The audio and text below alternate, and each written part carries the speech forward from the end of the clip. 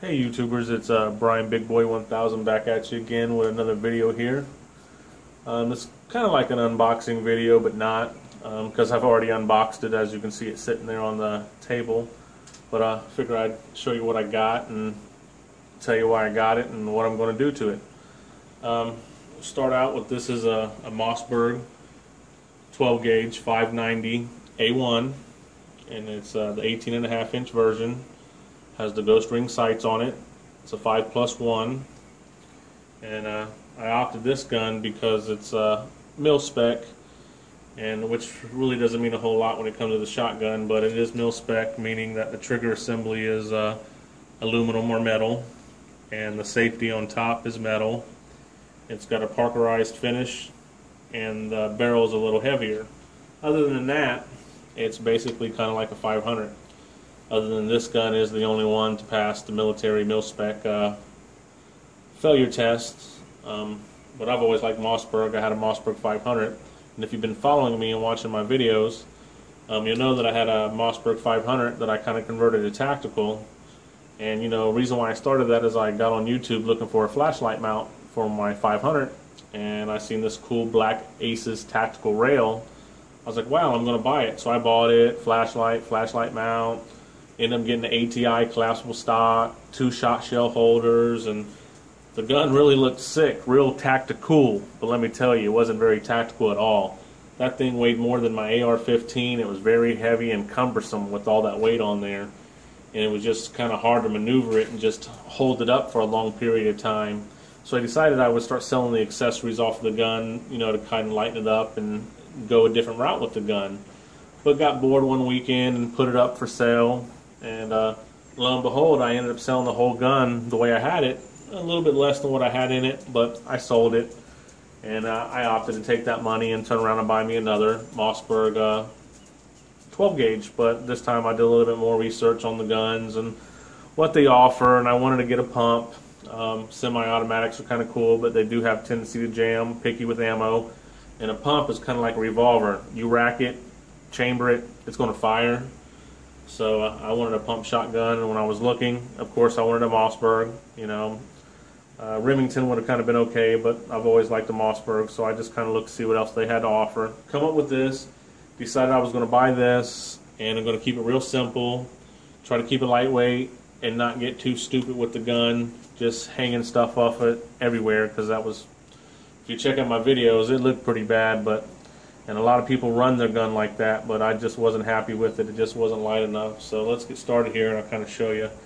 Like I said, this is the military one. It's the M.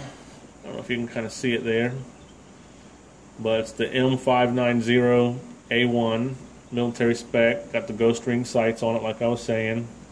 Show you the front. So I picked this up off Davidson's website.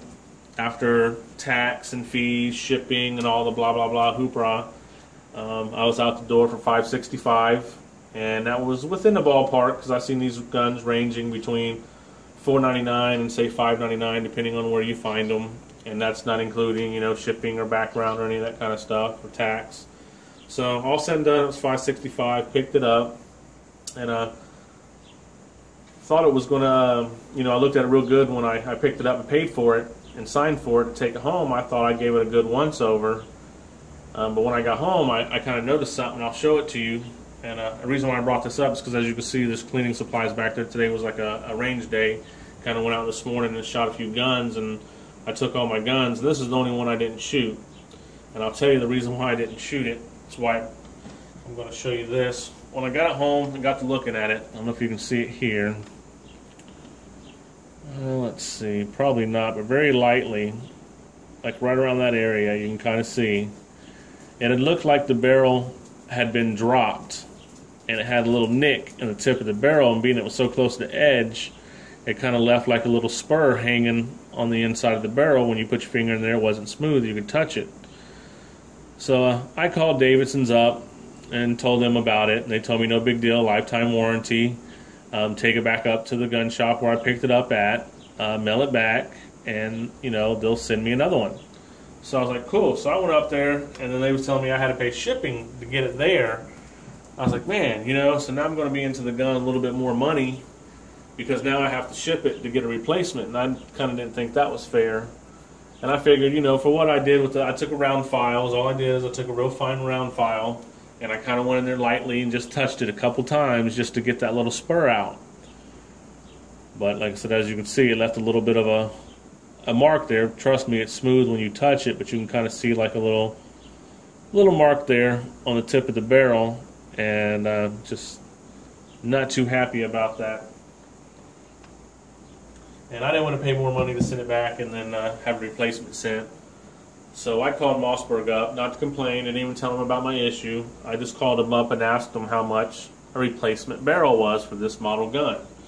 And I got the price and was actually surprised at the price, like, wow, that's not too bad. So I decided what I was going to do is I was going to try to sell this barrel as a new blemished barrel, you know, and take that money that I get from selling this barrel and just buy me a replacement barrel, because I had good luck last time. I put a barrel up for auction, started at $100, and that's all I wanted for the barrel, and I ended up getting $182.50 for it. So this time the barrel is going to cost me $125 replacement.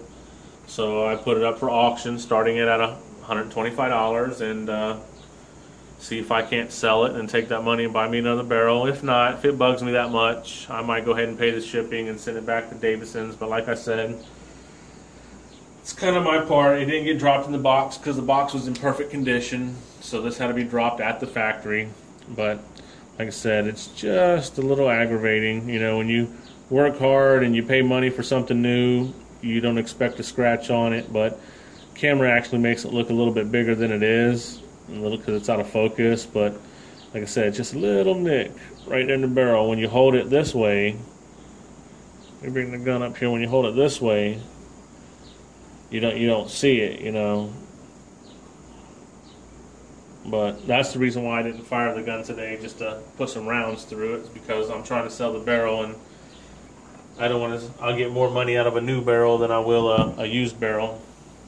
But on this gun, how I plan to set it up is I've been looking at the Magpul stuff, because I had a Hogue tamer set on my last one to start with. It was a pistol grip and a forend, and the pistol grip that's fine if you just want to shoot from the hip and pray and spray and hope you hit something, but I wanted to utilize the shotgun with slugs a little bit better and be able to shoot a little bit more long distance, you know, out to 100 yards. And trust me, yes, you can shoot slugs with a shotgun 100 yards and be pretty accurate with it, and even a little bit farther than that. I've seen it done. So that's what I decided to do. Is I'm going to put the Magpul SGA buttstock on it. Then I'm going to put their Magpul Mo SGA forend on it. And that way I can still, you know, shoot from the shoulder. It'll have slots if I want to put a piece of Picatinny rail to put a little flashlight on there, which I kind of plan on putting either another Streamlight Pro Tac up there, or I'm going to get me one of these new Enforce WML lights that's kind of compact and mount on there. And I might put a side saddle on here, but I haven't made my mind up of that or not. But I do want to buy an S&J magazine extension for the front of it, give me 2 extra rounds.